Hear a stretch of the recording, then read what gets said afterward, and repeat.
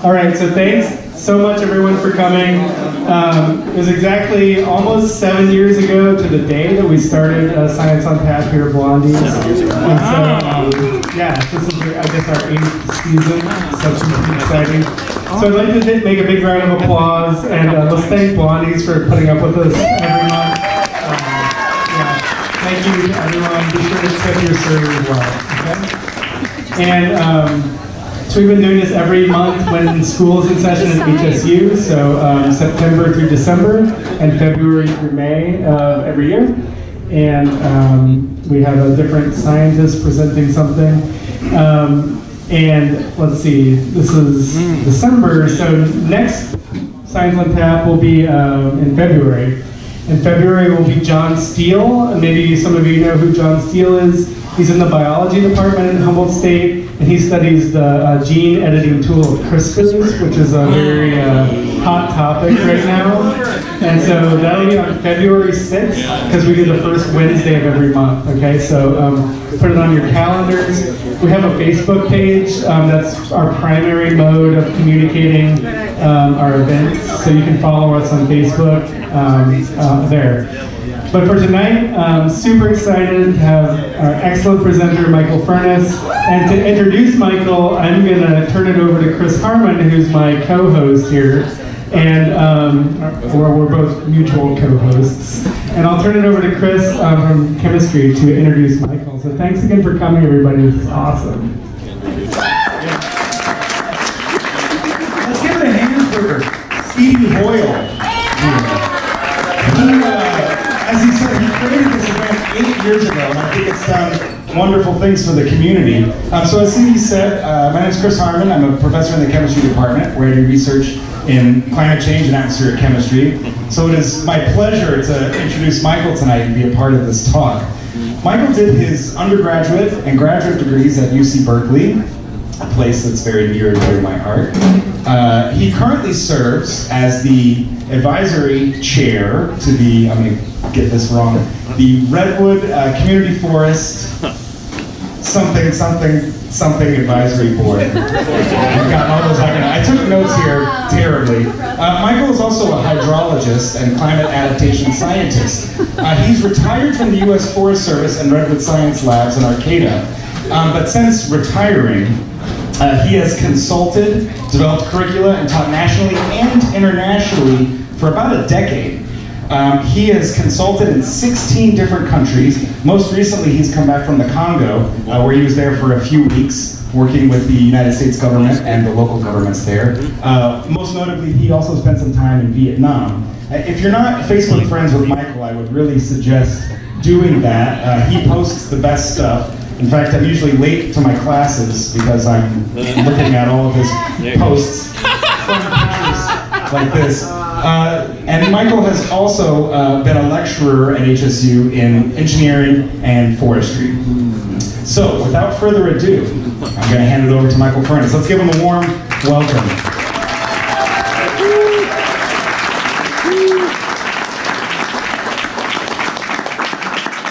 Thank you, Chris. I have to say, HSU has the coolest professors. Yeah. And so hats off to Is that a climate joke? Stevie Hoyle in the physics department and Chris Harmon in the chemistry department for this innovative science with beer. Yeah. Beers with beers.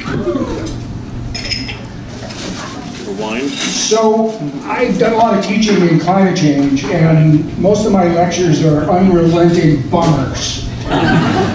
And you go on and you keep describing it. It's like, actually, it's worse than you thought. And here's this impact you haven't thought of. And it's worse than we thought, and it's getting worse faster than we thought. And it's really, and you watch the faces kind of drop and the despair build. And but there's this thing I've been noticing for a number of years that I wanted to sort of put the story together. And we seem to be kind of a climate refuge here. And there's some flies in the ointment, for sure. And I don't really have a great rosy story for you, because I think we all think globally now, and far be it from me to suggest that climate change is not something that we need to be terribly concerned about and take action on. And in fact, it's really in the news lately with the release of the 4th USA assessment. The 24th Committee of Parties is going on right now in Poland, the UN Triple C group that meets every year about climate change. That's happening now in Poland. And there's a bunch of media hype about all of this stuff. So this is timely. And this really is a serious and dire and existential threat. It's slow, but it's really inexorable as the greenhouse gases keep increasing. And so the degree to which this is a refuge here is kind of a relative thing.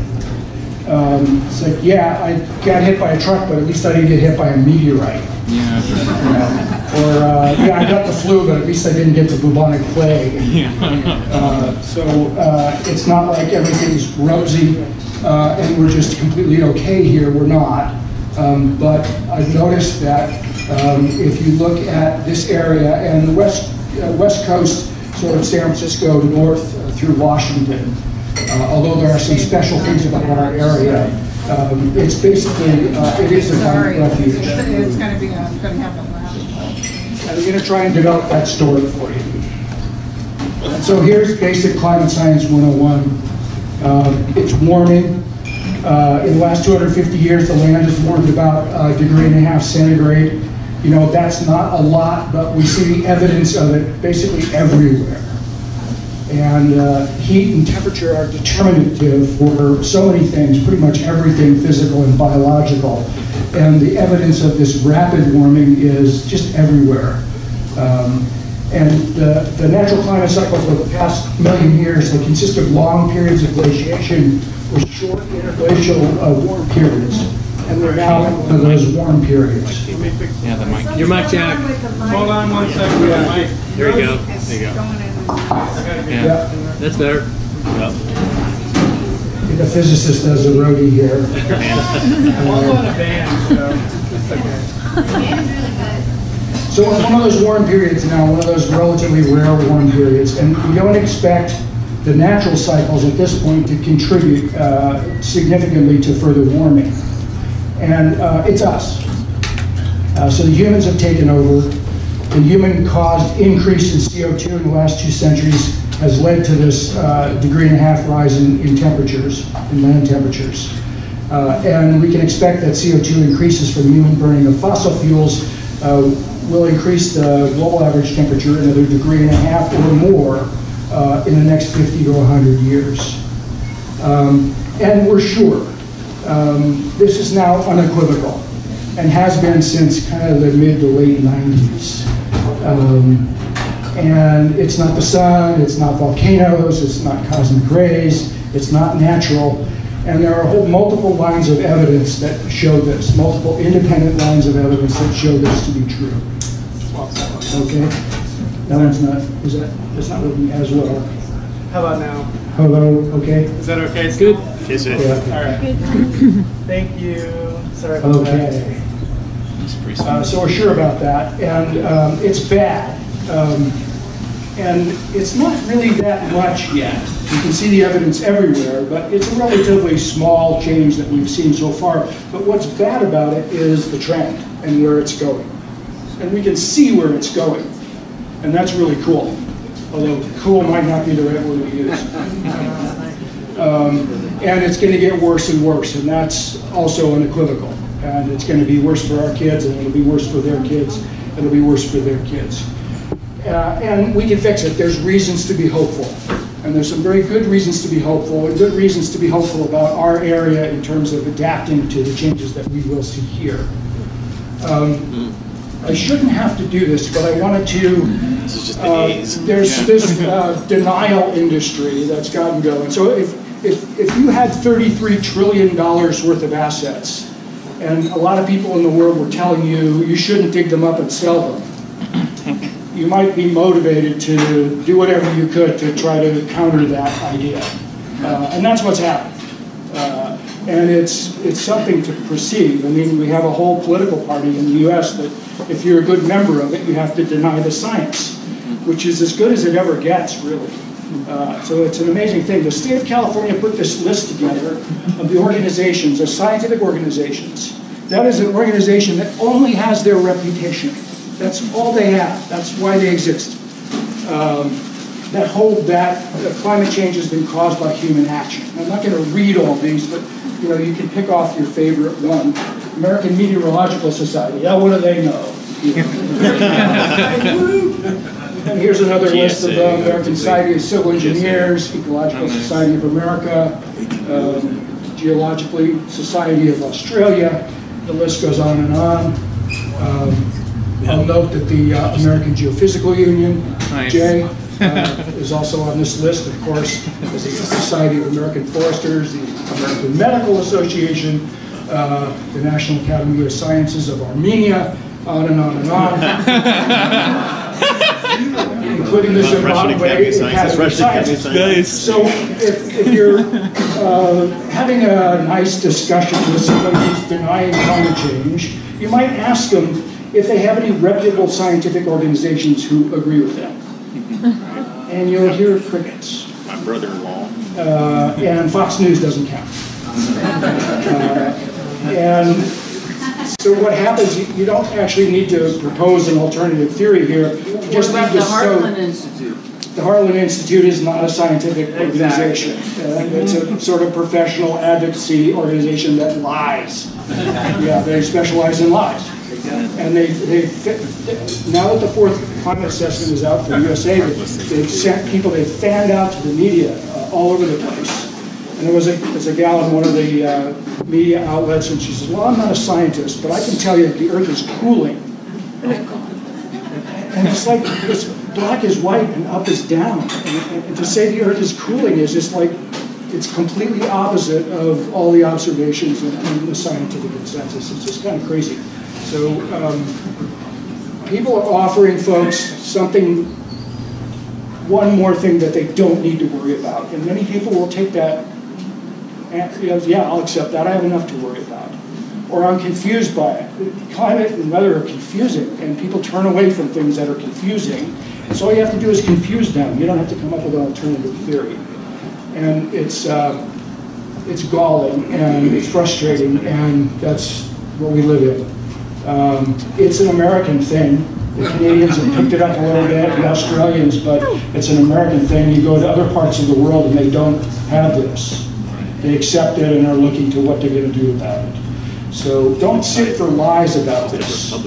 Be respectful, but don't accept falsity. And I tell my students that, and if somebody says this is a big hoax or isn't true or it's all exaggerated, please challenge that, okay? Because there is kind of a battle of ideas going on here, and we need to engage that and not just shrug it off. So, and the last one of that is NASA. You like NASA? Who doesn't love NASA? Well, these guys sent a Juno probe to Jupiter, and it traveled 1.7 billion miles over 4.9 years. And they predicted when it was going to get there right after it took off, and it arrived within 1 second of the predicted time. Wow. NASA tends to get things right. And they just landed an 800-pound geotechnical robot on a planet that's spinning at 54,000, orbiting at 54,000 miles an hour. So, Go Insight. Yeah, go Insight. It's just amazing. So NASA confirms that humans are causing the rapid warming that we observe all over the world. So if your brother-in-law says, I don't believe this, is that why you're smarter than NASA? How many robots have you landed on Mars? Yeah.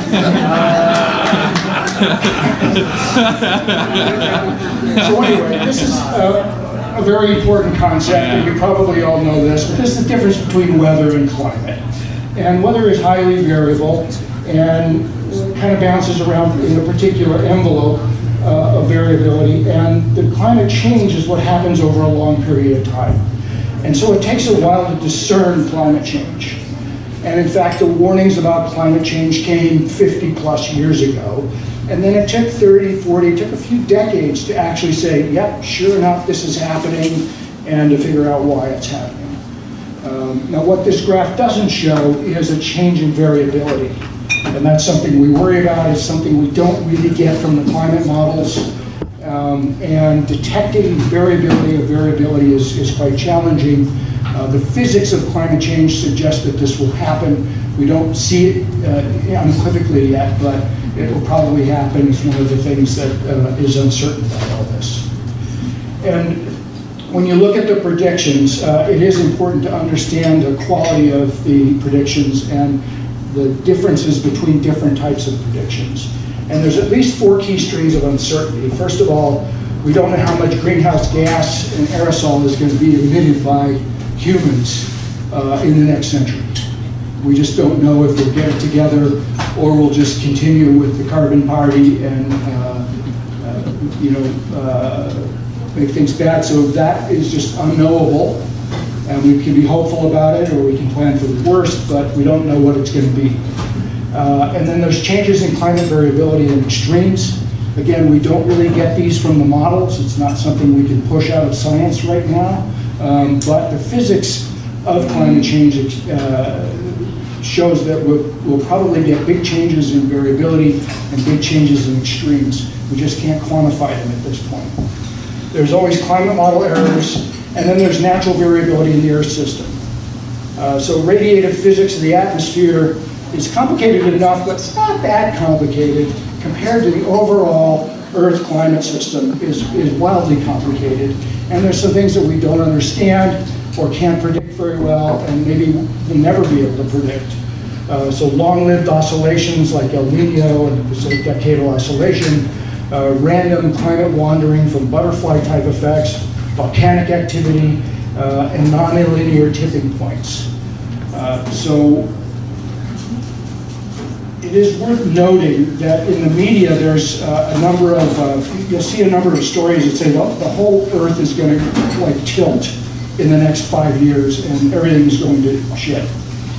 And that's very unlikely. Okay, climate change is a slow, gradual process. So you don't need to worry about, 5 years from now, we're going to be living in an absolute climatic hellscape. That, very unlikely. However, there are these tipping points of nonlinear processes. We're very good with linear processes and predicting things from that are linear. But a lot of nonlinear processes and processes that we haven't seen before and we don't understand very well, like the breakup of the ice sheet in Antarctica, or the methane hydrates in the ocean, or the melting of the permafrost and the release of methane from that. And we don't know where these tipping points are. And there could very well be tipping points where everything changes very quickly. And so that's what keeps the climate scientists and maybe many of you up kind of at night worrying about what might happen. Unlikely we'll hit any of these tipping points in 5 years or even 20 years. But those tipping points are there and we don't really know where they are and we don't know how vigorous they're going to be. So that's there. So California. California has it bad. This is just a map of groundwater depletion. But overall, California is not at all a refuge, not at all a great place for riding out climate change. We have a hot, dry summer. We're subject to very long, deep, dry droughts. Wildfire, we all know about that lately. We have very vulnerable, worn snow that can easily change to rain and melts easily. And we have tremendous population pressure in California. So California itself is not a refuge. And there's a fly in the ointment, and I'm sure you've thought about this, or this occurred to you when you read the abstract. It's like, yeah, well, what about sea level rise? And this has been in the news, and there's been a lot of work done on this in our area just recently, some very, very good work. And so this is the fly in the ointment, or maybe it's like a velociraptor in the ointment. And we're coastal, and like all the coasts of the world, we're seeing the impact of this, and it's very serious. However, the way to adapt to this is to understand the vulnerability, and we're in great shape here because of the efforts of Alderon Laird and Jeff Anderson and a number of other HSU alumni. we're in really good shape here as far as understanding what will happen here, what's vulnerable, what's not, what could be lost, and how we might move ahead.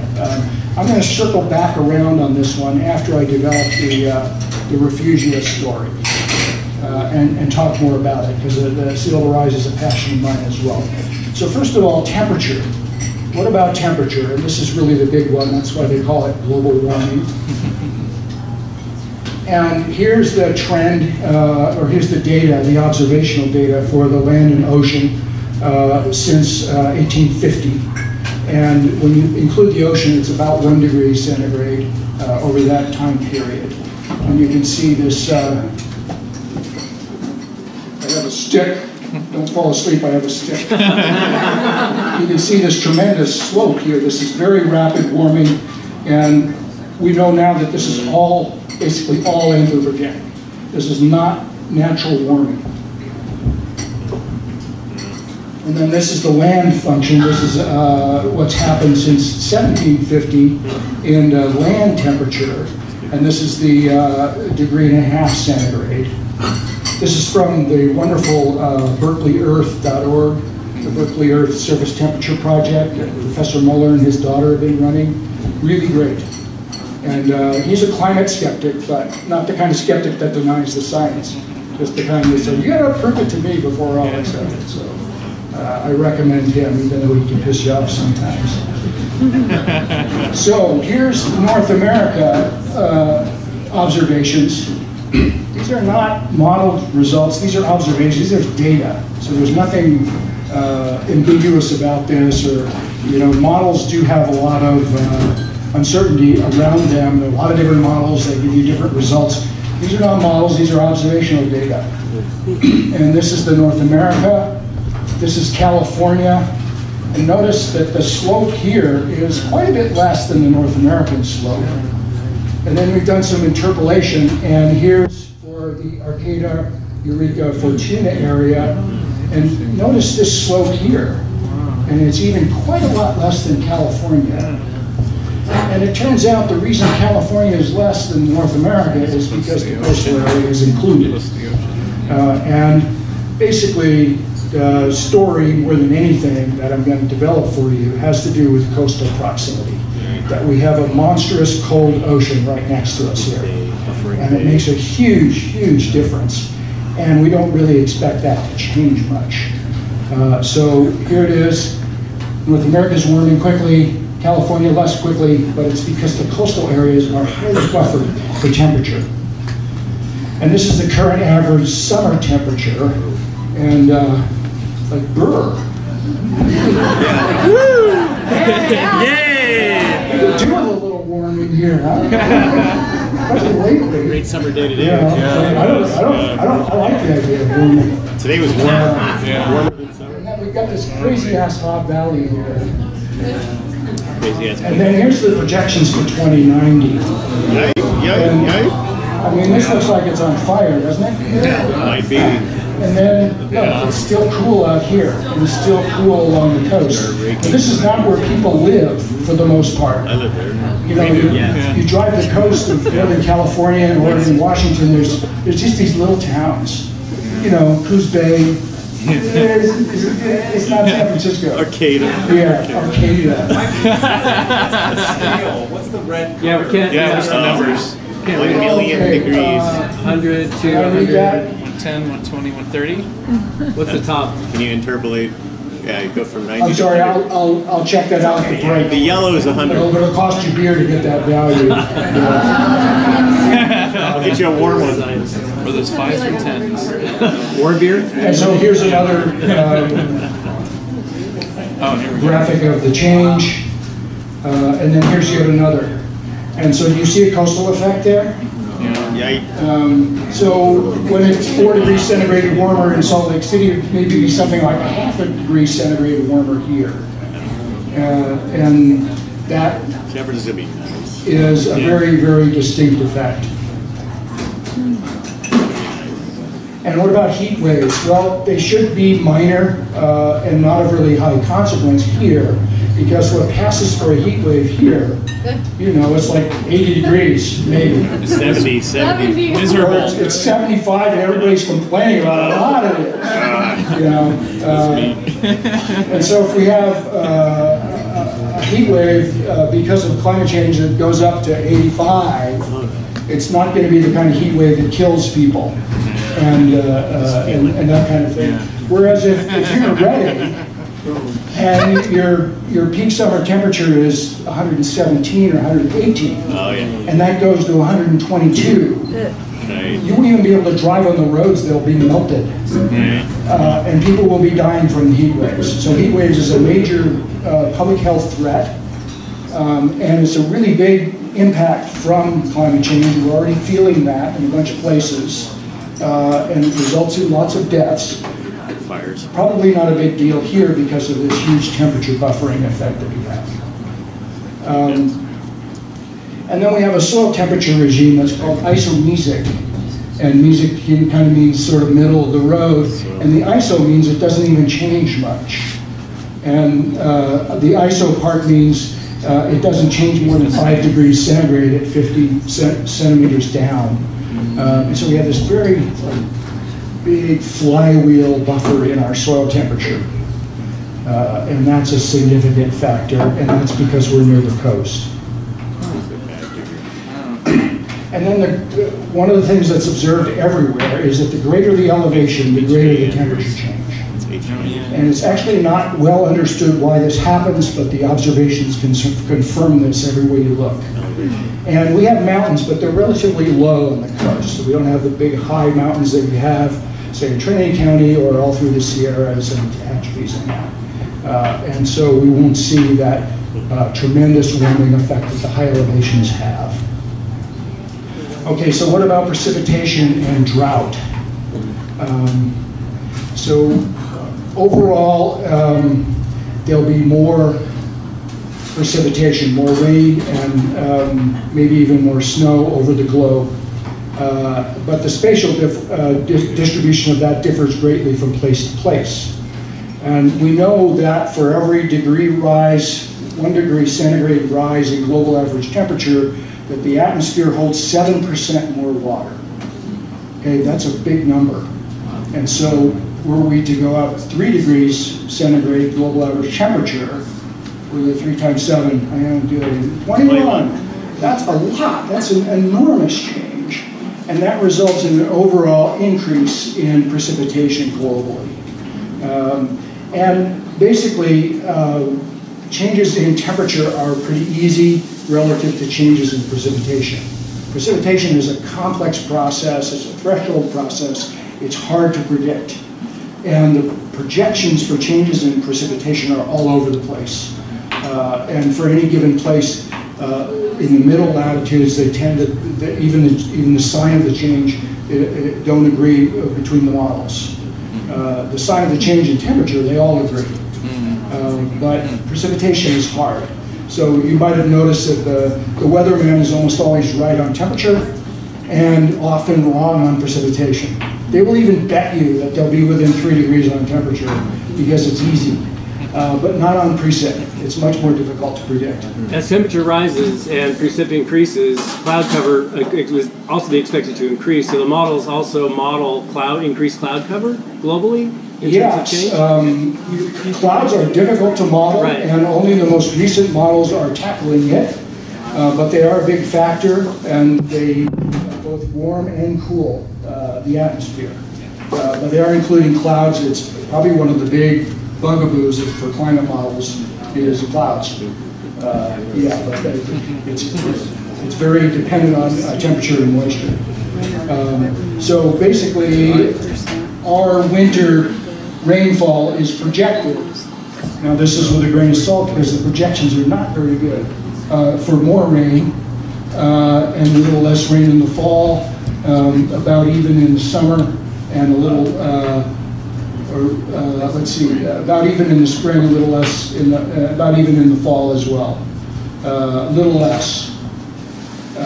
So we may have dry fall, dry spring according to this, but a wetter winter. Where is this in the future? This is a projected change. I'm sorry, it should show this is for 2100. Yeah. But, you know, I could show you lots of precipitation projections, and none of them agree. So here's another one, the change in spring precipitation. Spring is a big deal because it's late in the season and has something to do with fire season and plant stored water in that. But we see a little bit of a decrease in spring precipitation. And then all of the models do predict that the southwest of the U.S. Will be bad. We'll see much droughtier conditions.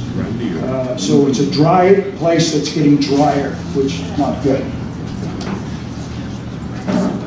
But basically for us, it's very small change predicted. And then this is an important factor. This is for the Pacific Northwest from the Climate Impacts Group at University of Washington. But the same thing applies to us here. And when you look at the projected changes relative to the range of variability that you see, in temperature, we're in a whole new world. Okay, massive change from where we are now to where we expect to be. Whereas precipitation, even with the changes that we may expect, we're still well within the range of variability. And so the take home there is temperature matters, and temperatures, the projections are pretty good. Don't worry too much about precipitation and the projections of precipitation. Now, the thing we do need to worry about is snow changing to rain, and I'll get there. And here's another projection. This is the 30-year average projected for 2084, and you can see we're in the area where there's little, this is a little bit down, this is a little bit up. And when you're in this zone where it's a little bit this way or a little bit that way, it probably means there isn't going to be a lot of change, but it does mean that there may be some change in variability. But that's where we're at. We don't expect huge changes in precipitation. And then when rain or snow falls on a soil, it's fractionated into two basic parts. You can make more parts if you want, but basically into green water and blue water. And the green water is the water that's held in the soil reservoir against gravity and is available for plant growth. And some of it kind of slowly drips out over time, over the summer. And then there's the blue water that is excess to the green water and feeds the streams and rivers and the runoff, basically. And these are very important concepts. In terms of drought, you can have a blue water drought without a green water drought. You can have, you can't really have a green water drought without a blue water drought. Okay? And this is some fractionation graphic that we use teaching foresters in India. And our proportions are probably more like half and half. It depends on how much rainfall it is, the kind of soils you have and whatnot. They're showing more green water than blue water here, but think of it as about half and half. And the green water, of course, does all this stuff in wetlands and forests and croplands, and basically it's the water that's held in the soil. It's a lot of water. And that's why we have forests and grasslands and plants that grow, is because of the green water. And then the blue water is the stuff that feeds the streams and the rivers and that. And basically, how much do we need to worry about drought here? And essentially, even in a dry year, we have enough water to fill up our soil reservoir. So our soils hold about 2 inches of water per foot. The rooting zone is maybe about 6 feet, and so we need about 12 inches of rainfall to fill the green water reservoir. And so even if we had, so we get 39 inches of rainfall in an average year, even if we had 30% of that, we would have enough to fill up the green water reservoir. Now we would have a severe blue water drought, and the streams would be going dry, and the fish would be gasping. So the blue water story is not so good, but the green water story is, you know, you'd have to be a hell of a drought to really have a bad green water situation. And this explains why we didn't see a lot of forest damage in the extended drought that we had, 2011 to 2015. We didn't see, for example, redwoods dying from drought, whereas there was a lot of drought mortality in other parts of California. Michael, does green water go into groundwater to some degree, or is it depend? Well, the green water technically is never exported. Okay. And groundwater would be considered blue water. Yeah. Yeah. And here's another fly in the ointment. We can see serious blue water droughts in terms of aquatic ecosystems if we have a drought that's related to higher temperatures or increased climate variability, or just the kind of thing that simply happens in California. Long, extended, dry, crazy dry droughts. We could see a lot of impacts on our aquatic ecosystems. And so I don't want to characterize that as a refugia situation. This is something that can be pretty bad, and we saw it actually. We saw very low flows in our streams and rivers in the last few years, and it was really hard on the fish. So that can happen. And I don't want to paint that as a refuge situation. That's one of the areas where we would worry. And then snow. So this is, California is probably the most consequential area for this particular climate impact. And that is, as temperature rises, more of the precipitation comes as rain than as snow. And the snow that does come melts faster. So the snowpack is really at risk.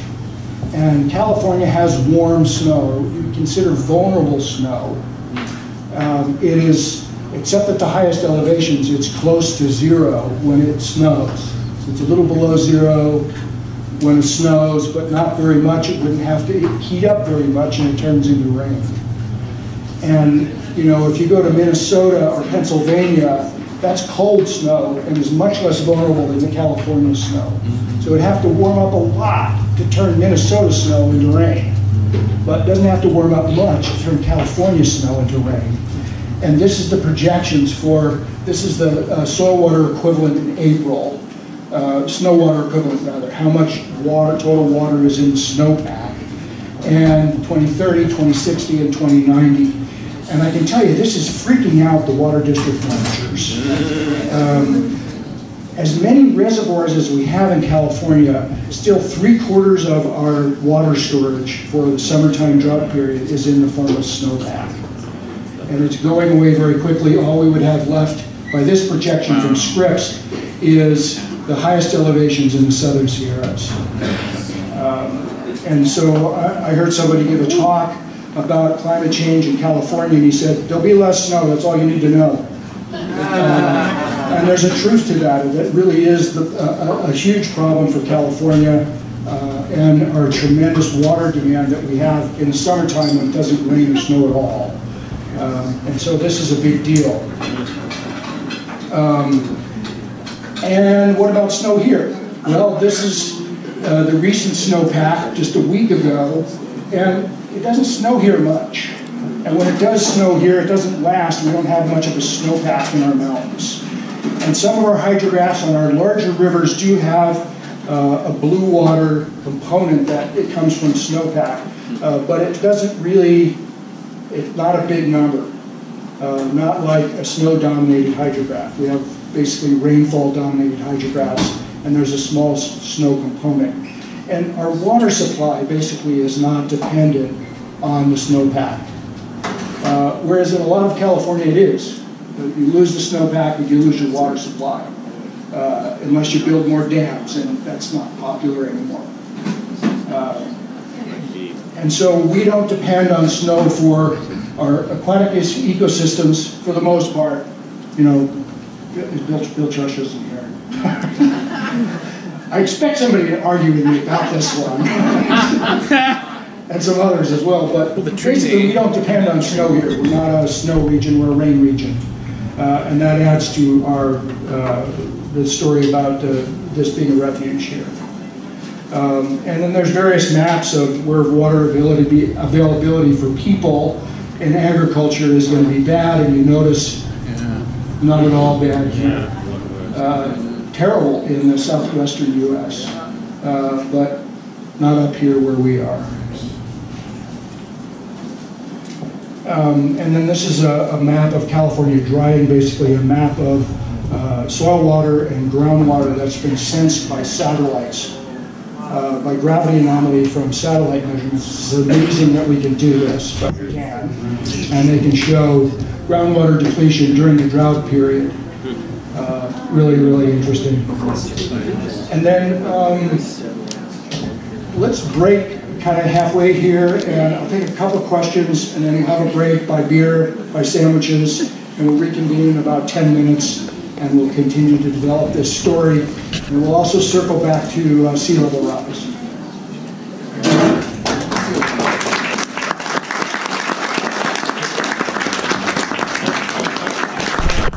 These days, after having gone through just a hellish couple of years, with devastating losses that I think we weren't, many of us, including me, who's worked in forestry forever, weren't really aware could happen, or didn't really grok that you can lose whole towns, like Redding and Santa Rosa and Paradise and Magnolia, and all the other towns that haven't burned yet. So there's a lot of discussion about wildfire. There's going to be a lot of discussion in the coming year about wildfire. And when you talk about increasing heat levels, increasing temperature levels, obviously that would influence wildfire and its ability to get going and sustain and how it behaves. And how long our fire seasons will be, how severe the fires will be, how many fires we'll have, how much acreage is burned. And the picture is not rosy. And so the data clearly show that we're having more wildfires in recent decades, and they're bigger. Now, there are many influences on this besides temperature, so it's quite a complex story. But even with all these wildfires, it's interesting to note that only about 11% of the western U.S. has burned since 1950. And so the frequency and size has increased, but the amount that is burned isn't as much as you might think. And in this map, the private lands are purple, the public lands are not colored, and these orange areas are places that have burned since 1950. And it turns out it's a random distribution. So when we look at private lands versus public lands, there's no difference in fire occurrence. And so this thing that you hear a lot of people saying is like, we're having bad fires because we're not clear cutting the public lands anymore. That's bullshit. We're not rating. It isn't supported by the data, it isn't supported by the physics, it isn't supported by the forestry. But there are some folks that sort of take advantage of the crisis and say things that they've always wanted to say. You got a rake? It just isn't true. Got a rake? A rake? A rake, yeah, right. It turns out the worst thing you can do for soil productivity is to rake the forest floor off. The absolute worst.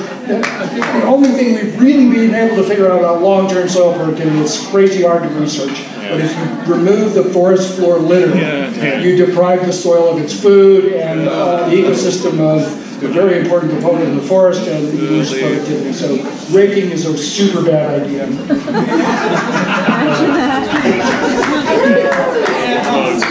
In an ocean of bad ideas, this one is the one hit me the worst. Also for its ridiculousness, but anyway, this area shows the locations of repeated fires, the areas that have reburned since 1950. And it turns out a lot of areas that burn, they burn again. And you know, a decade or two goes by, the vegetation regrows, and it just burns again. And we know that the fire in Santa Rosa happened before with almost the same footprint. And the fires, the campfire, burned almost very similar footprints in that same area. It happened to spare Paradise and Magalia, and didn't this time. But these areas that burn tend to burn and reburn and reburn and reburn.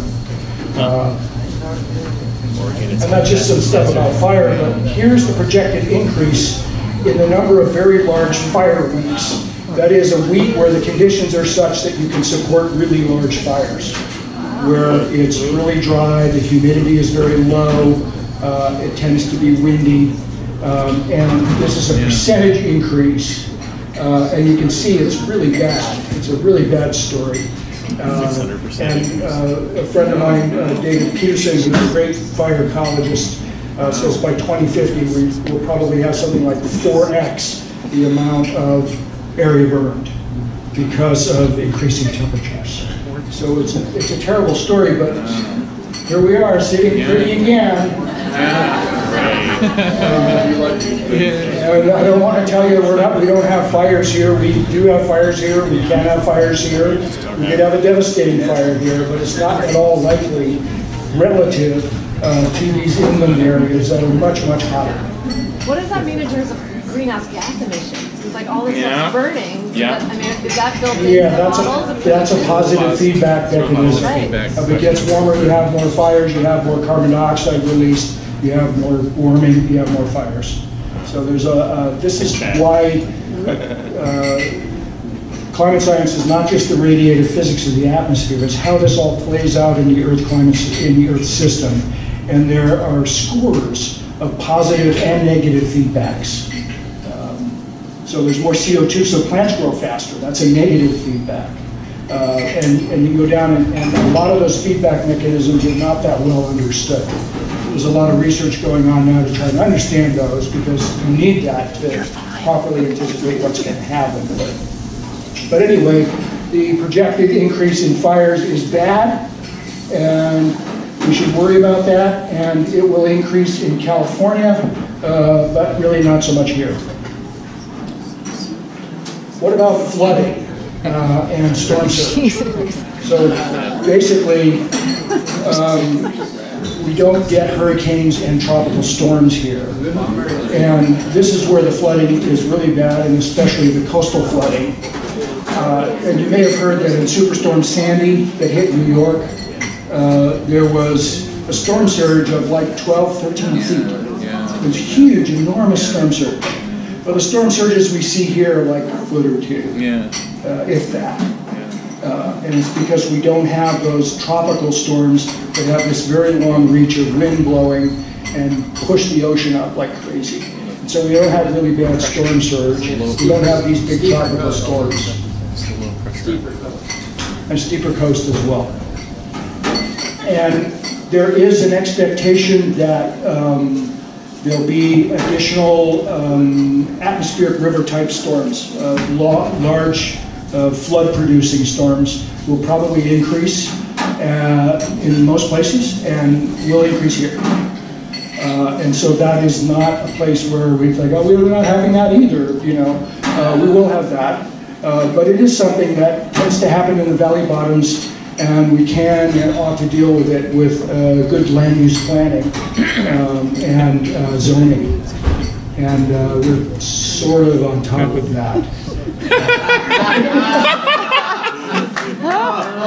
Vote!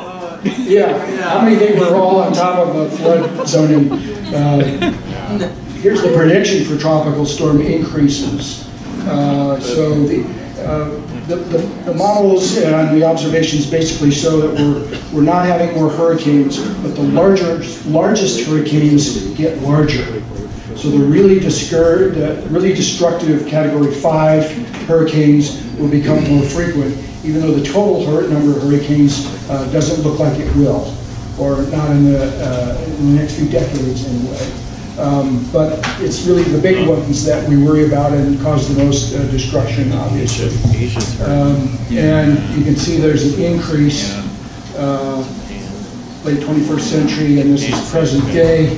There's an increase in the southern eastern Pacific, but it doesn't make it up into California. And so there's a lot of worry globally about the increase in these storms, warmer ocean temperatures, more energy, bigger shit-kicking storms, but not here. And the Gulf Coast, obviously, and the east coast of the U.S. is where the water is really warm. You have these hurricane cyclonic systems, and they're super vulnerable to these kinds of storms. And so it's worse there by far than here. And so what about fog? I know you all love fog so much. That's why we live here. More fog! We're fogophiles. More fog! We love fog. We love fog. We're from Redwoods, and the Redwoods are fogophiles. Mushrooms. It's a complicated process, okay? Drips. And The fog drips. I'm going out on a limb a little bit. I don't think much, but basically saying we can expect more fog here. Yay! Isn't that fabulous? Colder summers. Yay! Isn't that great? And there were a couple of papers published. But not so far. The last 20 Seems years. nicer. Yeah. It depends on the data set we look at, and 2 summers ago was the most fog we've ever observed. It's highly variable, and people think there's less fog. And there were a couple papers written, and there was a big publicity thing that went with them. And you know, sometimes science by press release is problematic. And their conclusions about there being less fog from climate change, I was confused by the paper, and I thought that their argument was really thin. And they never looked at smoke. The word smoke never even occurred in these 2 papers, and there was an enormous amount of smoke generated here. There was a time when you could stand at the top of 11th Street and see 75 teepee burners that were going 24/7. And they were burning the clear-cut units. And it smoke, smoke, smoke, smoke, smoke. And the smoke looks like fog and probably can even produce fog. And then, and then the smoke went away. Basically, the old growth party was over, and the mills kind of collapsed into a very small number of mills, and no smoke. Very, very huge decline in smoke. And so I think that's a real factor.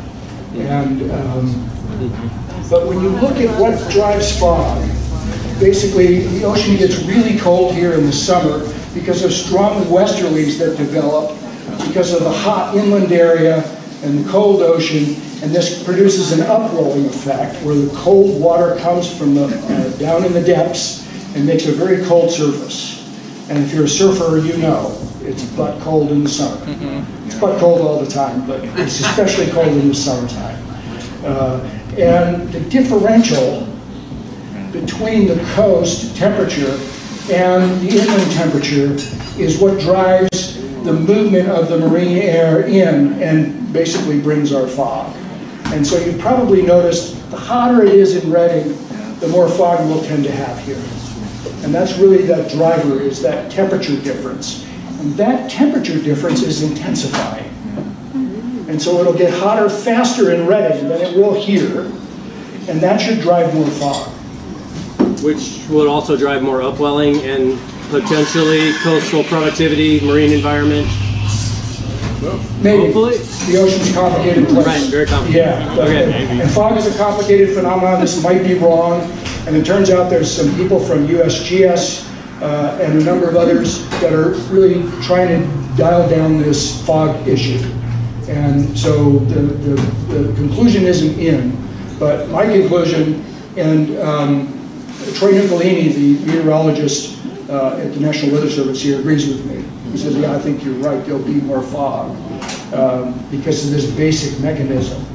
And then it turns out, well, what if the ocean warms and then that differential will lessen?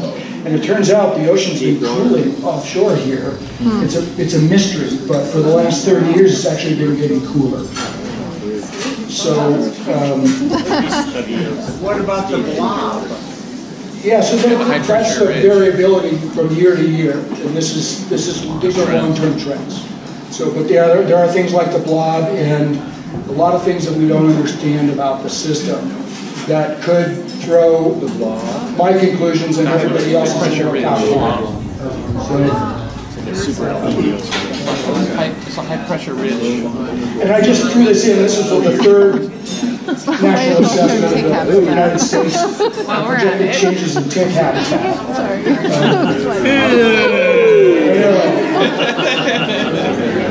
The only thing we love more than fog is Texas.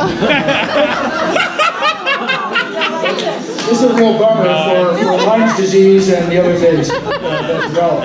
And it's also true that the warmer temperatures are bringing in the mosquito that carries Zika and chikungunya and other nasty diseases into Florida, which we never had in the U.S. before, but now we do. So, Florida deserves it. And I'd like to address this question of redwood survival. And I am going out on a limb here, and I'm out of and I'm super nervous about it. Marie Antoine and Lucy Corvillis are right here. Is it about the redwood bark beetle? A couple of trees died from redwood, or were dying from redwood bark beetle in Redwood Park. And Projected to die in 120 years. But basically, redwoods are so bomber they don't have much problem with insects. But here's my take on this, and others may have a different take. This is the most famous and arguably the most valued tree on Earth. Anywhere I go in the world, I say, oh, from where the redwoods are. Oh, you're from the redwoods. Yeah, people know the redwoods the world over. It's amazing. And they're so valuable, and we don't want to take any kind of a chance with them. But we say, well, there's going to be less fog. Therefore, we're going to lose the redwoods. Well, probably not. There's probably going to be more fog. And from everything I can see, many years, redwoods basically need fog for their seedling survival. Their seedlings are really vulnerable to drought. They don't grow roots very fast, and they perish if they don't have good summer moisture. And so their range, their natural range, is controlled by fog. And that's where we only find them in areas that are very foggy on the coast. But if that range starts to contract, we can very easily do artificial regeneration. We know how to do that now with planting seedlings or irrigating and whatnot. In terms of the survival of the mature forest, it's not essential to have fog. It will survive okay without fog. I'm sure you've seen redwoods in Sacramento, where it's like crazy hot and it's really hot in the summer. And they can be just fine without fog, but they can't reproduce well by seedling without fog. And so that's the critical thing. And like I say, we'll probably get more fog. The redwoods have been here on the coast for at least 1 million years. And this is a hunch from Bob Van Pelt and others. But it seems very likely that they've been here for at least 1 million years and probably much longer. They're a 200-million-year-old species. They used to be distributed all over the place. There was just recently a seed of coast redwood found in Redding that was 80-plus million years old. And so they're a very old vegetation type. And the place where they would persist, even in times of very poor moisture, very low fog, very high temperatures, would be on the coast here.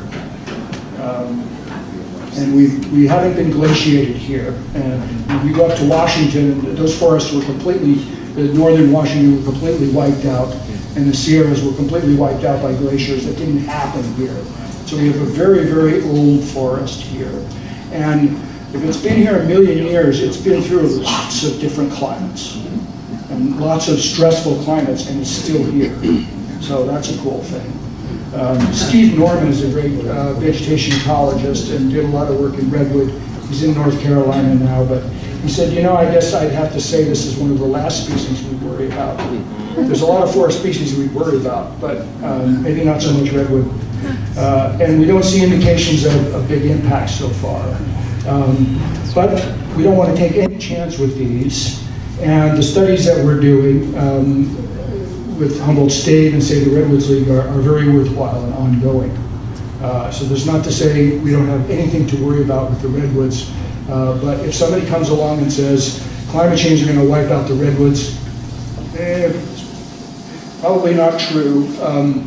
I have to add a caveat, though, and this is true about almost all of these impacts, that if we go to 2, 3, even 4 degrees centigrade increase in global average temperature, a lot of these conclusions will hold. If it goes above that, we go to 5, 6, 7, 8, all bets are off. Yeah. Okay? It turns into a complete shit show. What about the Humanity must avoid these 8 degrees, for example, or we just lose the Earth. Probably the redwoods too. what about the redwood bark beetle? I've never heard of it before. I didn't either. There is a redwood bark beetle, and Is it going to, expand if we get hotter? these particular trees were covered with pavement and had ponded water most of the year. So Yeah, I think that's the weakened. bark beetle. Weakened. I think that's the bark beetle. Yeah. the bark beetle is the pavement and the water. Right. Yeah. Yeah, and then the beetles just kind of got in there opportunistically. If they exist. It's, redwood doesn't really have an insect problem. I've never heard of it. Most trees have an insect problem. Most trees have an insect or 5 that specialize in them and are really hard on them, and not redwood. Right. Yeah. So anyway, I really wanted to show up with some good news about this because it's, as you say, it's an unrelenting bummer, and there is some good news for those of us who live here about the refuge quality of our area, and that I believe, and we can have debates about this, and the studies. I'm so happy that those are going on because we want to take no chances with this amazing forest and species. And then it may be a different story with the Sierra and the giant redwood in the Sierras. It is a much different story because it's a much different set of climatic impacts. And I don't have a conclusion about that, but somebody might. So let's go to sea level rise. And this has been a passion of mine. I've been a coastal guy for a long time. And I've worked in Southeast Asia where the impacts are insanely bad and are already manifesting in some really bad ways.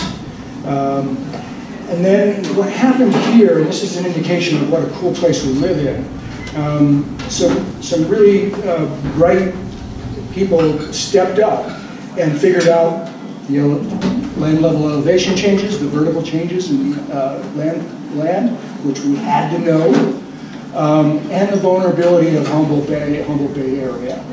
And so the first thing you do to adapt to climate change is a vulnerability assessment. And what's vulnerable, what's resilient, how can you change things that are vulnerable to be resilient? It's a knowledge exercise, and we've done that here. And we've done it as well as I've seen anywhere. So I thought Alderon would be here, but I don't think he made it. But Alderon Laird and Jeff Anderson.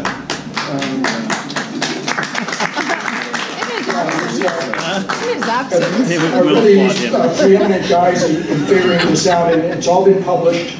And there's lots of, there's one for the city of Eureka, there's one for the city of Arcata, there's another one for Humboldt County. I put in so on here because I couldn't put them all in there. Jeff has done some amazing, he's just a really amazing, solid environmental engineer, done some great modeling of how Humboldt Bay works and whatnot. The environmental engineering resource department at Humboldt State does a lot of work on this. And so their capstone projects and senior projects and whatnot, they often take on the issue of sea level rise and have produced some really great work in terms of the impacts and how we might adapt. And so we're really in good shape in terms of understanding these impacts. And I wanted to go into just a little bit of detail about how sea level works for you that maybe you should know. So normally sea level changes quite radically through time as we shift from glacial periods to the interglacial periods. And the last ice maximum was about 22,000 years ago.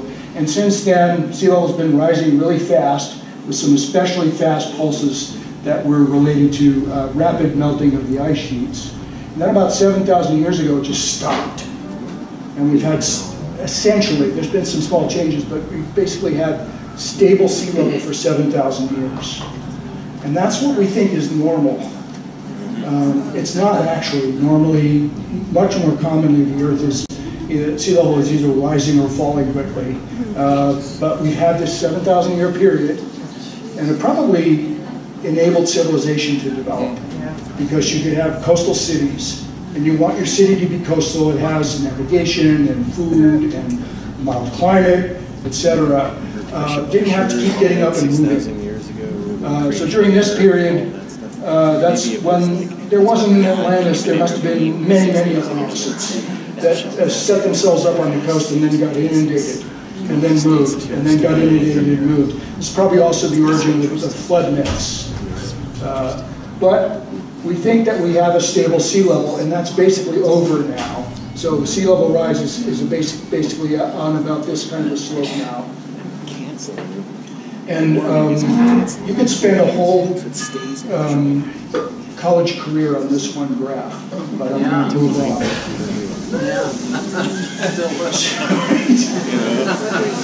So this is what sea level looks like. So 20,000 years ago, it was 120 meters lower. And the beach was another 10 kilometers offshore. So we had a bunch, actually, a 10-kilometer strip of redwood forest that's now gone. It's under mud. This is the present sea level. And then if all the ice melts, you get about this much more. There's that much ice locked up in Antarctica and Greenland.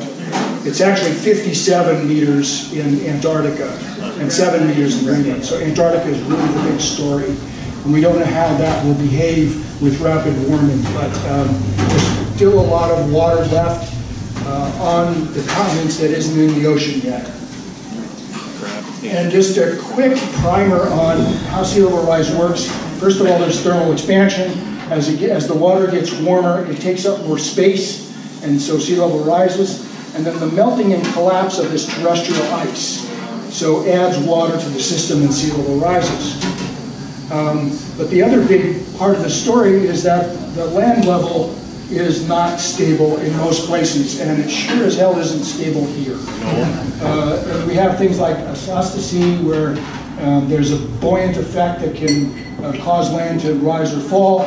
There's tectonics, which is the big story here, sediment, land subsidence, which is a big story in many parts of the world, and so on. And this can go up or down.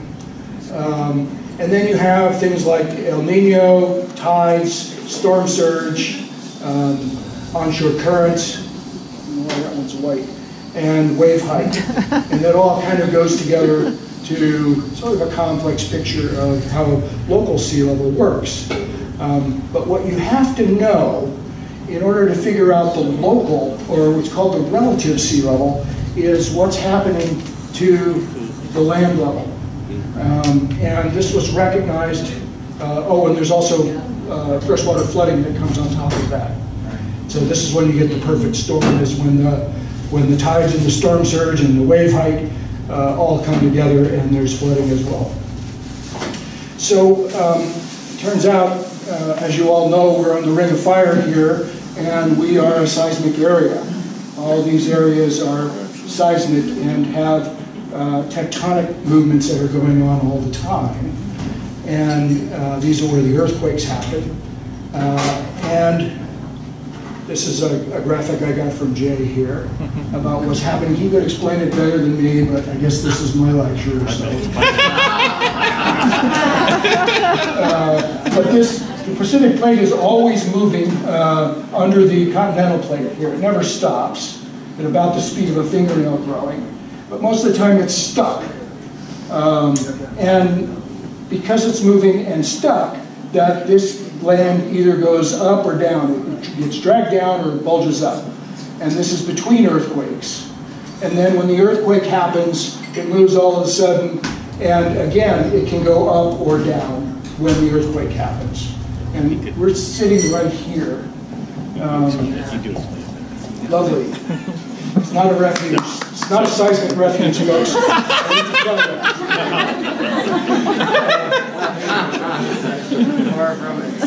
And Jay Patton is right here, and he had the foresight to put a group together, a vertical reference working group, I think it was called, or something like that, to figure out, is the land going up or down in our area, which is essential to know to figure out sea level rise vulnerability, and this is what they have come up with after all sorts of painstaking measurements.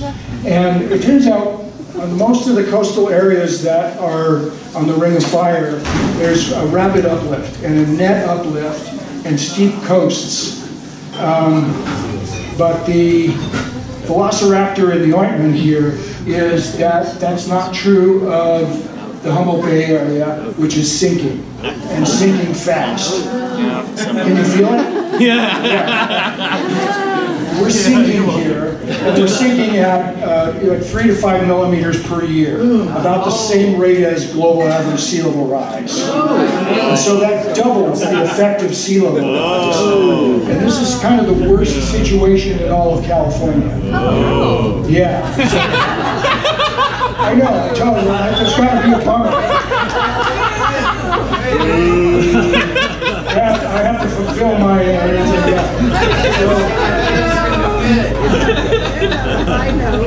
I will try and moderate this a little bit for you in the next few slides.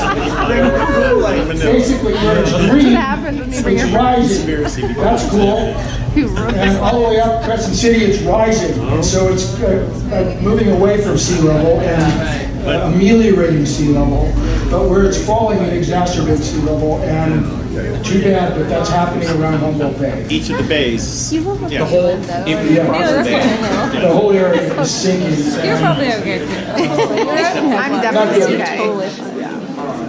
I plan this. And then here's something else that doesn't really have to do with climate change as far as we know, but you should know this, that you can get sea level rise, the kind of sea level rise that we worry about happening in 50 or 100 years, you can get that in like 2 minutes.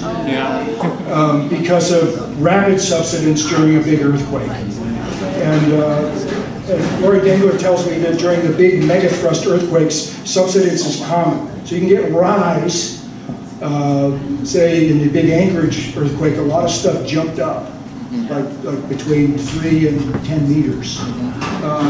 But this was the 2011 earthquake in Japan, and it sank. And these areas were not full of water before the earthquake, and now they are. So be ready for a large earthquake.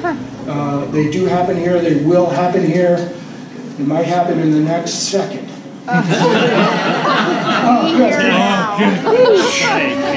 More beer. Again. Fantastic. Life is good. Let's drink beer. Life is good.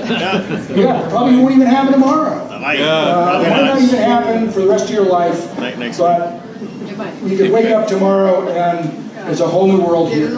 And be ready for that.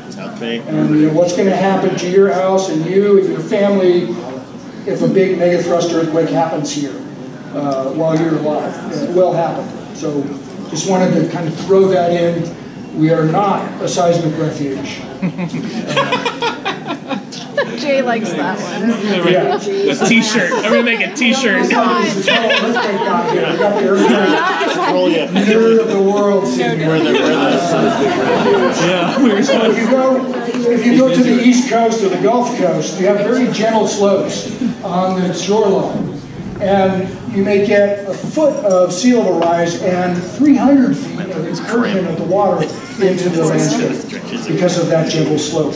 But if you have a steep slope, like we have in most places here, not Humboldt Bay, unfortunately, but you have very, very much less incursion of the water into the landscape.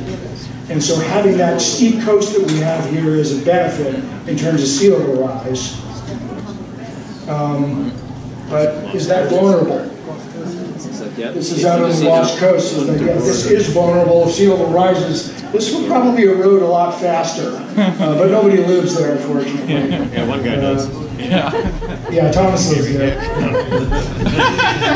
One guy. And then sea level rise is not homogeneous across the globe. You might think it's like a big bathtub. It's not. There's all sorts of heterogeneity. And we're actually seeing less global sea level rise here than in a number of other places because of bathymetry, salinity, the centrifugal effect of the Earth, the currents, and a whole bunch of other factors. But we're a little bit better off here on the West Coast.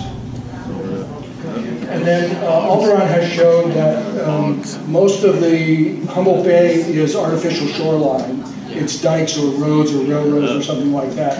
And many of them are already failing. They're 100 years old, give or take, and nobody's really in charge of them. They're on private land. There's no dike district that kind of looks after these or looks after what happens when they fail. And they're actively failing now. So when you get a really big tide, there's a number of failure points. And I'm not going to go into detail about the impacts of sea level rise here, even though I know that's interesting to people. But as I said, this has been dialed now, and there's a number of publications that are available that really show that for you. If you're interested, just go to the Harbor District website, or there's a Humboldt State Working Group on sea level rise, and all those publications are available. So you can pull those and see all sorts of maps about what the impact will be. But this is some modeling that Jeff Anderson did, and this is the 100-year high water, so an especially high tide, and maybe some inflow of fresh water into the bay, although the bay doesn't have a big catchment area, and then 2 meters of sea level rise. And then it's red. Basically, this is the blue is the area that with the 100-year flooding, and the red is the increase that happens. And so there's special impacts on the shoreline of Eureka and the bottoms of Arcata and a number of other places. And this maybe isn't the best map to show, but basically there's a lot of stuff in the way, and especially infrastructure and roads, utility lines, water lines, gas lines, sewage treatment plants, but not a lot of people live there. And so that's a kind of a built-in resilience, is that we didn't build out our sea level rise zone. It's also the tsunami zone, actually. It's kind of good that we didn't build there, too. But basically, there's a bunch of places in the world where that's not true, where it's full of people and farms and infrastructure and whatnot. And so we're maybe a little better off than a lot of places that heavily developed these coastal areas that are now so susceptible to sea level rise. And this is a frequency diagram. This may be a little confusing to some of you, but hydrologists live and breathe for these things. And so the current 100-year return interval is this value here, which with just a half a meter of sea level rise becomes like the annual level. So the recurrence interval changes drastically very quickly. And then when you get more sea level rise than that, the current 100-year level is exceeded anyway. So. And then if all the ice melts, which nobody knows if that's going to happen. If it does happen, we'll all be long dead. But it's not a great story for here. So Wandies is underwater. Yeah, I know, bummer. So have a beer while you can. Before the Antarctic is gone. And I think the top of Founders Hall would be sticking out of the water. Yes. So, yeah. And then here's the southern end. Wow. Really? Wait a minute. Where are we? But that's if all the ice melts. Okay, and that could happen. You don't know. There's no historic evidence of missing ice sheets and what sea level was doing there. It's really reliable. And so we don't know if that's going to happen, but it could happen. We have runaway climate change, and we don't get a handle on this problem, then that is sort of the end point, or the worst case situation. Of all the ice melts on the two giant continental ice sheets, and the impact, Arcata is gone, basically, Sunny Gray is gone. What's the elevation? 300. What was it? 64 meters. You had it there. 64 meters. If only we could go backwards in time. 212 feet. 212 feet. Sorry it's not in meters, but... It was 64 meters. 64 meters. Yeah. There we go. But here's an interestingly good story about this, is if we will resist the urge to just dike it off. You can dike off, you can live below sea level. 60% of the Netherlands is below sea level. Most of, all of Amsterdam is at least a meter or two below sea level. The Dutch have figured this out, figured out how to do it. And you can do it if you have money. A lot of money. A lot of money. So you're using money to make money. And there is sort of a knee-jerk response of, we'll just dike this off. And there's going to be a bunch of places in the world where that's what they'll have to do or they'll have to move. But with Humboldt Bay, if you allow the dikes to fail and you don't build new dikes, the bay will occupy the footprint that it used to occupy, and you'll have a lot better habitat for fish and wildlife. Okay, the habitat increase will be quite substantial. Yeah, it's a good thing. And so, we're reckoning that now. And with these vulnerability assessments and the press that has followed that, there's a lot of discussion in city councils and planning groups, in the Sea Grant group, in county meetings and whatnot about sea level rise. And we're sort of reckoning what we're going to do about it. And I would strongly advocate, let the bay go. Don't dike it off, except where you have to. And there will be those places where you have to. We're going to have to dike off the Arcata Marsh, for example. But otherwise, just let the bay do what it wants to do, and we'll actually have quite a benefit for fish and wildlife habitat. And if the Arcata bottoms floods from sea level rise and turns to salt water, you lose like 500 acres of pasture land, but you'll gain a whole bunch of freshwater coastal wetland, which is some of the most valuable habitat there is for migratory birds and for salmonids and for a whole host of other organisms. And so we have a choice here to try to fight it, and we know how to do it. And just go see the Dutch and they'll show you how to do it. And they needed to do it, But if we let it go, let the bay go, we'll get a lot of benefit from that. And that's true in a lot of other places where you don't have a lot of infrastructure. Or say the Mackenzie Delta in Alaska, well, almost nobody lives there, and it's going to grow, and you'll get more salmon, basically, which is a cool thing. And just in a relative way, the sea level rise risks in the Gulf Coast and East Coast of the U.S. And along the East Coast of Mexico and Latin America are much, much greater than they are here. And we have this Humboldt Bay problem, but overall in the western U.S., it's vastly less of a problem than it is in the eastern U.S. and the Gulf states. And then I'm very fond of working in Vietnam. If you haven't been to Vietnam, I really recommend. It's a wonderful place to go. This is Can Tho, which is the primary city in the Mekong Delta, at the very southern end of Vietnam. And it's a Holocene Delta, like all these other coastal features, Humboldt Bay, and the Nile Delta, and on, all developed in the last few thousand years during that stable sea level period. This is what happens in Can Tho every time the tide gets high. And this is not rainwater, this is water from the Mekong River that just backs up in the sewers and comes into the streets. Wow. And they just live with it, no big deal.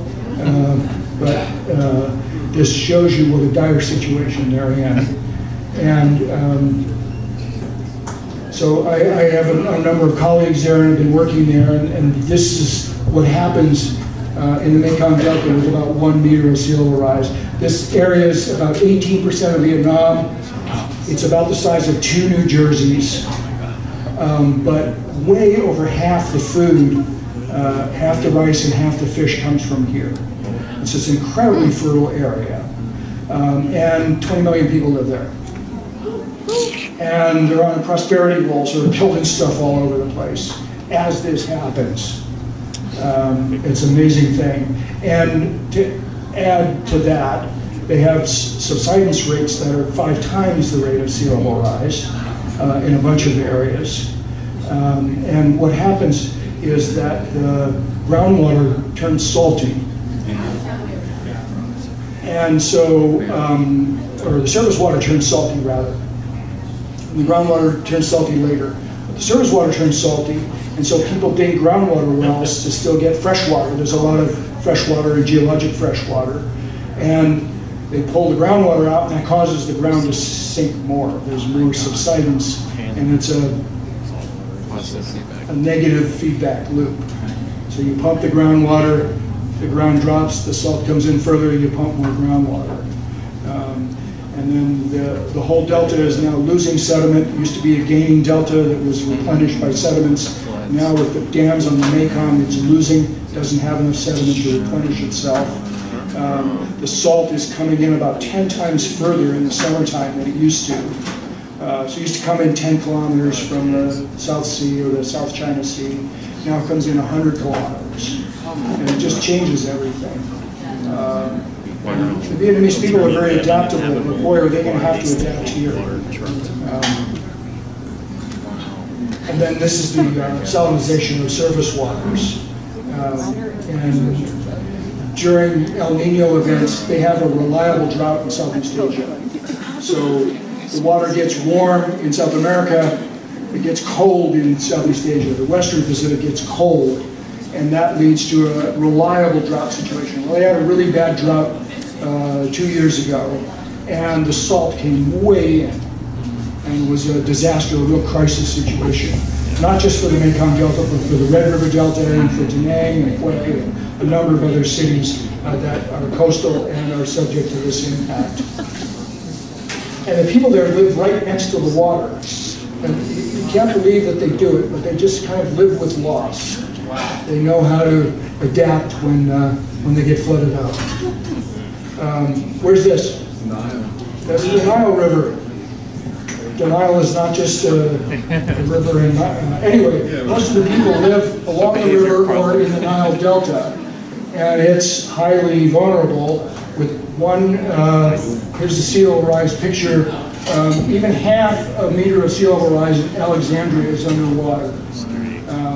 And Cairo's way up at the top here, so it's okay, but this whole end of the Nile Delta is highly vulnerable to sea level rise. And there's a bunch of other places, Bangladesh, there's a whole bunch of cities in India, cities in China, the Mississippi Delta, of course, on and on and on and on. This impact plays itself out all over the world. And in these low elevation, flat, recent, close to sea level areas is a place where people like to live. And it forms fertile agricultural soils, and it's where the farms are. And those big mega deltas of the world are where the worst impacts are. And it's almost immeasurably worse than what we're going to face here. So it's just like, yeah, you could be in a worse situation. You could be living in the Mekong Delta. Anyway, in San Francisco, the situation in San Francisco is not good. I don't think they have the same kind of subsidence we do, although I don't know. Do you know, Jay? No, they don't. But they have there's a big mega delta here. That's subsiding. It's not a coastal mega delta, it's inland because of the way California is set up. But this whole area is highly subject to sea level rise, including Sacramento. Sacramento is basically there because of a dike system. It's actually very close to sea level. And so this whole area is very vulnerable. More vulnerable than here in terms of the amount of area, and certainly in terms of the amount of people and value affected. And this happens already at high tide. This is the Embarcadero in San Francisco. We're already like right up against it in San Francisco. And here's an interesting thing. Most of the big tech firms are right down here in the innovation zone. So Google, and Intuit, Facebook, even NASA's a little bit vulnerable, Cisco, Oracle, all of these big firms. Basically, when they went to build their big campuses, the valley was all built out, and so they went down to the mud flats and built them there. And so those places are all vulnerable. And you're probably going to see some diking. They can afford it. So, They got money, they can move. yeah, so Silicon Valley becomes like Amsterdam. Lego. Yeah. They'll use Lego. And then to close, I just wanted to mention the amazing sort of social capital, especially that we have here for depth. And I think it's the reason a lot of us like to live here, because there's amazing stuff goes on here, and amazing people. And Hollywood State is here. It's fabulous. And we're rich. Now you might be thinking, well, I'm not rich. But you are. We live in a place where there's a lot of financial resources available when there's a public crisis. And resources in a way that you don't see in a lot of places in the world. For example, Vietnam doesn't have money like we do, even though we're not a rich county. You know, they don't have those same kinds of resources. And there's a number of other places in the world. Bangladesh doesn't have a government that can put billions of dollars into saving people from sea level rise. India doesn't, you know, and it goes on and on. So there's many examples, and it's a little risky to list them because there's many, many more than I've listed here, but we have the Schatz Energy Research Lab, which is an absolute world-class center for energy research, and they're all over the climate change mitigation situation and doing some amazing stuff. And of course, all sorts of stuff going on at HSU. Many of the tribes get it, and they take progressive action. They understand this problem, they certainly don't deny it, and there's a lot of progressive action being taken around it. I mentioned Alderon and Jeff and their vulnerability assessments. Steve Sillett and Rhea Antoine and all, and their Save the Redwoods League studies of the redwoods, super important. Marie's sitting right here. The Sea Grant Coastal Program, they had a big meeting and webinar this morning about offshore wind. Andrea Tuttle is a preeminent expert in forest carbon, and she's right here in Arcata, and goes to all the committee of parties meetings, and is really a very big player in forest carbon and forest carbon mitigation. Sharon Kramer with H.T. Harvey and Associates is a great expert in offshore processes and offshore wind, and is shepherding this process along, and so on. We also have a lot of forest carbon sequestration going on. Actually, Andrea and the, it's a nonprofit that she works with. Pacific Forest Trust. Thank you. I have the noun hole, and you just can't pull up those proper nouns anymore. Pacific Forest Trust. And Andrea and the Pacific Forest Trust were instrumental in getting the idea of a forest carbon offset accepted into the California cap-and-trade system. And now you can sell forest carbon, basically rent forest carbon to the cap-and-trade system. And I'll just note that the cap-and-trade system is working in California. The whole world is watching this because we desperately need a market for carbon offsets, and it's working in California. And a year ago, forest carbon offsets were worth about $11 a ton. They're up to $15.05 a ton today. And there's expectation that when AB 31 is renewed next year, it'll be up to probably $25 a ton. And so that's a huge thing, and it's working. And there's a number of projects that are going on here. The city of Arcata jumped in really early and has already sold from the community forest over $150,000 worth of forest carbon offsets in the voluntary market. The Van Eck Forest is forest carbon offsets and is making a bunch of money on that. The Yurok Tribe is doing forest carbon offsets. I think the Hoopa Valley Tribe is also doing forest carbon offsets. No. But anyway, the Yuroks are all over it. There's a big story in the New York Times about that, and so on. And then in terms of forest carbon offsets, redwood is really ideal. It's like insanely great because it grows fast. It doesn't rot. It doesn't burn. Everybody loves it. It's like the ideal carbon sequestration machine, you know, coast redwood.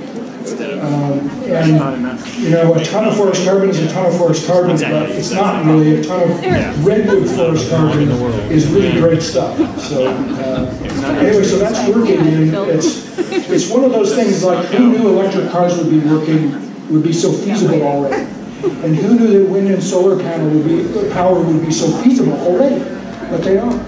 And who knew that we'd be selling forest carbon credits? That there would be a system of cashing in on a forest without cutting it down. Super cool. Yeah, but that's working. Yeah. And it's working worldwide. Yeah. And then here's an amazing thing. It turns out this is probably the best place on the West Coast to do offshore wind power. For a variety of reasons, one of which the military won't allow it in Southern California. But for a bunch of reasons, this is a great place to do offshore wind power, and the projects are developing very quickly, and it's likely that we'll have an array of offshore wind turbines in the semi-near future. So it's really, really cool. And the lights in this room would be from turbines, 40 miles out at sea. Yeah, I know. And there's a lot of things to work out before that happens, but I'm pretty confident that we'll work them all out. What about the view? I hope we can see them. There's fog. I hope we can see them. There's sunset. So let's do a review here of the good news story that I'm trying to bring you today. First of all, the temperature is greatly moderated by our coastal proximity. The precipitation is enough, and there'll likely be more. The snow, where there is snow, there'll be less snow and more rain, but we don't really need it here like we need it in so many other places. Tropical storms, we don't have them here. Fog, there'll likely be more fog, so more moisture and cooler. The big windstorms like the Columbus Day storm, those are not expected to happen. That's not coming out of the models, and the high-end meteorologists say we don't think this is going to happen. It's likely that the redwoods will be okay. And then, of course, the yeah buts. We have sea level rise, we have flooding, we have some potential for blue water droughts. And then the bigger thing is, we're a human family. There is a tremendous amount of suffering and loss and vulnerability across the globe. And just because it's good here doesn't mean we can relax and not worry about climate change. We have a human family, and there are a lot of people that are going to have it way, way worse than we do.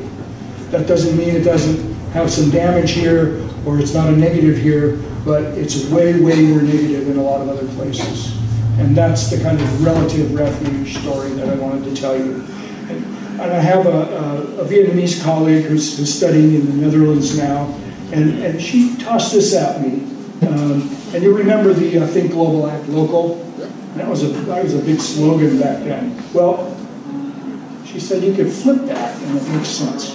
And I won't tell you how it makes sense, but think about it. Okay, well, thanks for your attention.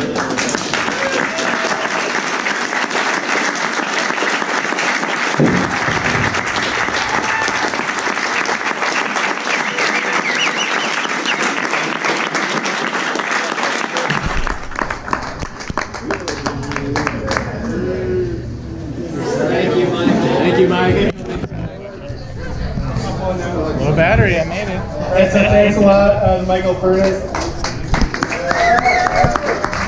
And Michael said he's willing to stick around. If anybody has questions, you can feel free to come up and talk to him directly.